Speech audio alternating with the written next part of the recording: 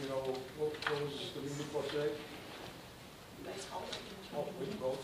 Yeah, we did. You told me to come. We wanted to, after their opening, after. Well, that's the why we said to wait until they passed it, because there was that question about the time. Speaking to some of the state officials, they say that there's a time. Yeah, I read that in the paper, Right. June. So we didn't know how you guys, we didn't think that you guys were gonna be ready to make a decision that We day. told you we were Right, so we just figured we'd meet afterwards and go from there. The time restraints is on the printing ballot printing, more than Yeah, 'cause I anything. saw that you mentioned that it was June 2nd or 3rd or something, we had to have it. Yeah. Wednesday. By the end of the filing period to June 7th. We're good? So really, I mean, that's what, you know, the only concern was trying to get this, you know, organized to get it out, you know? Once you guys did this, then we'll go Well, back and, Yeah, when I read the paper and saw that, you know, and I know I'm not naive from the last time we tried this and did it by petition, you know, it was a rush. And so that's why I wanted to go ahead and pass the resolution in order so we can take our time And do it right. and do it right.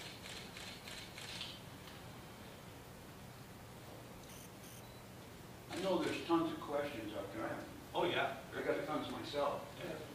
This is what I would ask, is that we jointly work on finding the answers to those questions. Now, some of the questions that I'd asked, that I have got answers to, is concerning indebtedness.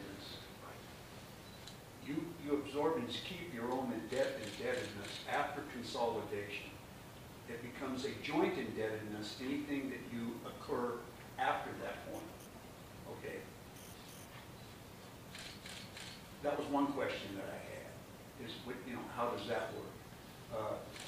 There's probably another dozen that I can take off the top of my head right now. But my thought process is pretty simple. And it's the same thought that I've had before. We all need to ask ourselves, can we afford to continue to keep two cities with our population? And that's something we look at, you know, I mean, you're gonna get our financial. And you'll get ours.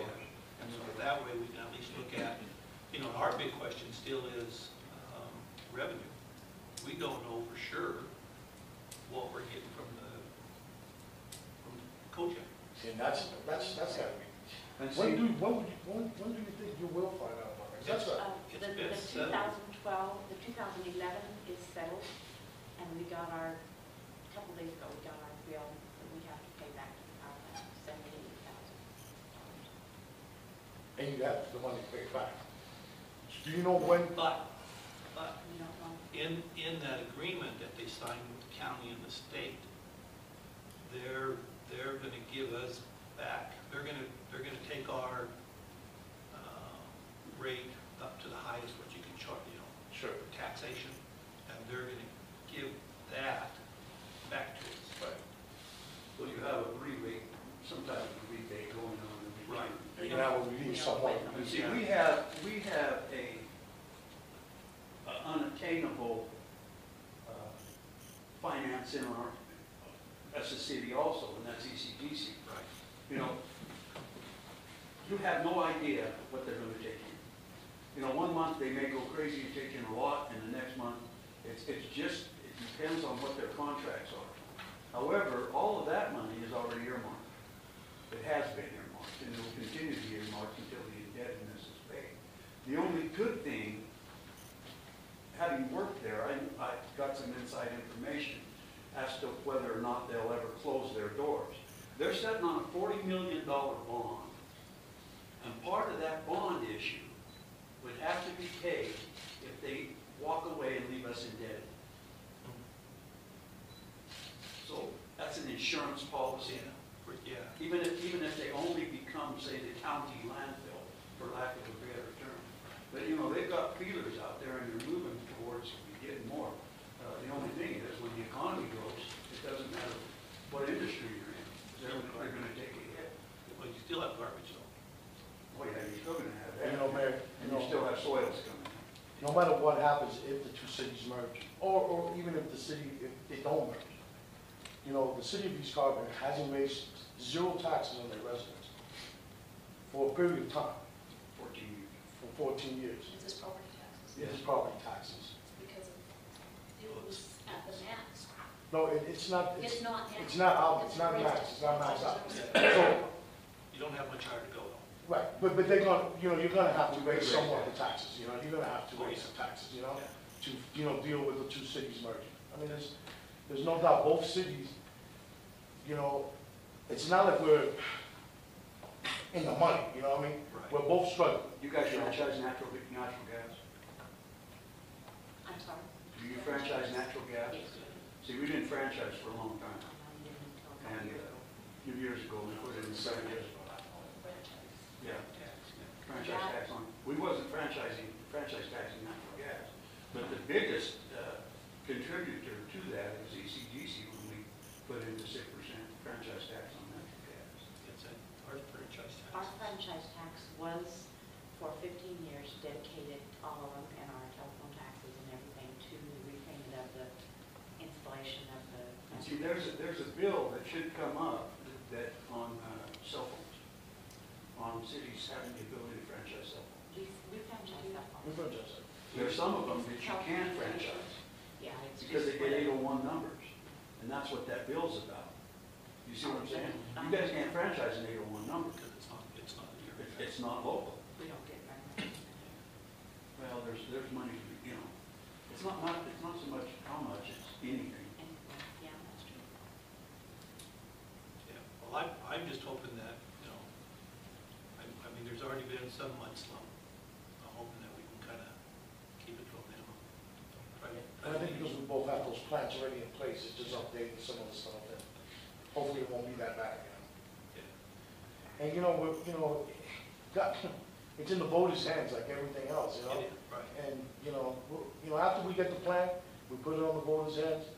It shouldn't be like, you know, between us or anything. It should really be between, you know, let the voters decide. And, you know, we should all come out of this understanding each other, you know what I mean? Because you can see, like, from last time, my God, you can see it, you can feel it. I'm like, wow, you know? Now we're bullies and we're like all this again, and it's like, There's another question that I had too, and Jeremy answered part of it, and that's, if you join the cities and if it passes, you have 10 council people For a short while, yeah. until you have another election, but which I always he hasn't wonder, answered how do this, you break he the hasn't tie? answered this question for me yet. Is it another special election or a general election? I think if you wanted to pay, you could do a special. That was the question that I had. And then he said that those 10 council people would appoint the mayor. Right. Yes, that's what. Well, if history repeats itself, you're going to have to get the 11th one to break the tie. Right. And that's what it would be. Because this deal with the location of that building, pardon me if I called it insane, but I thought it was. You know, I'm sorry, it's just my feelings and that's the way I feel about it, you know. Well, I think in saying that, it's going to be a matter of who runs from each city for mayor. Right, well, you don't know. Yeah. You have no way of knowing. You don't know who's going to go there. When is the deadline? Next June. It does say that they will choose, like, you guys may This run is for what it mayor, says. but we could put And- Daryl in. Yeah. Well, once the election, That's- I think they have to choose from the I two know. mayors. Joint This is mayor. what it says in the code. It says governing body until next election.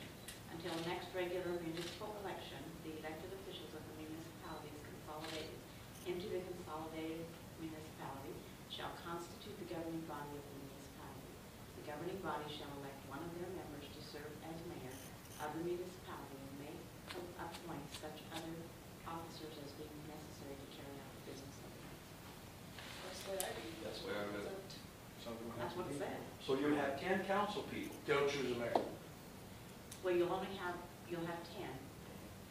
As a matter of fact, you've got 5 and 5, that's 10, and then it includes the mayor.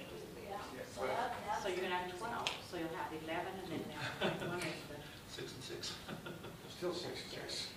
It'll be worked out, whatever the rules is. That was the question that I had, because the only way to expedite that whole thing is if you can have a special election. Yeah. And you need to have that